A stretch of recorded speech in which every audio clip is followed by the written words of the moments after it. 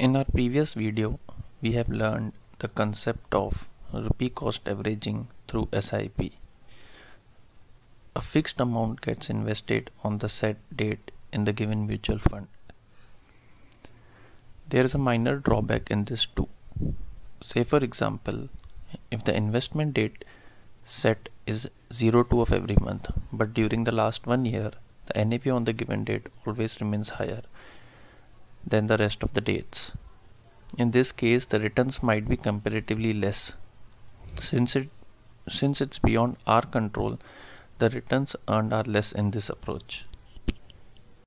Access schemes can be done in systematic investment plan format. SIP can be monthly, quarterly or yearly. Some mutual funds allows daily SIPs also. Monthly SIP is always advisable compared to quarterly or yearly. Since the market remains volatile in the near term, a monthly SIP helps in averaging. Averaging in time helps SIP to give or deliver more returns compared to quarterly or yearly investment.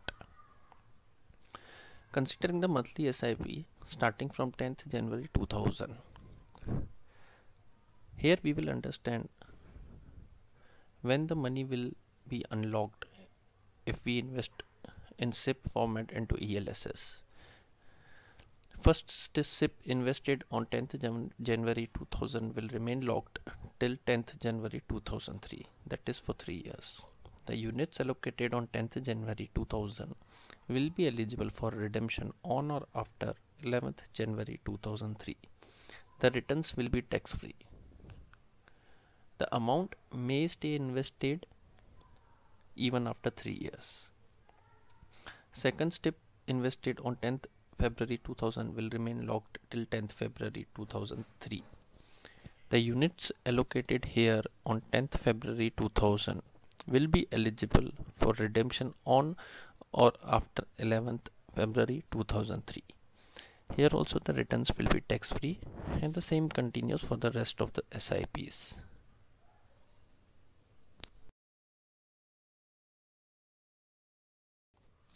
SIP investments into ELSS schemes can be of two types, either a growth scheme or a dividend scheme. A dividend scheme is the one in which the fund pays a dividend from time to time to the investor.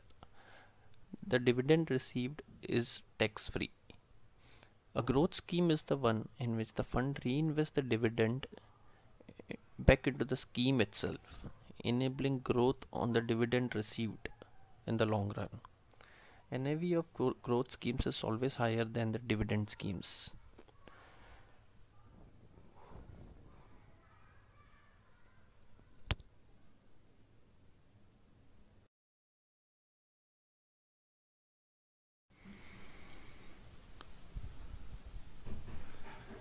Here are top 3 ELSS schemes as on 23rd December 2016.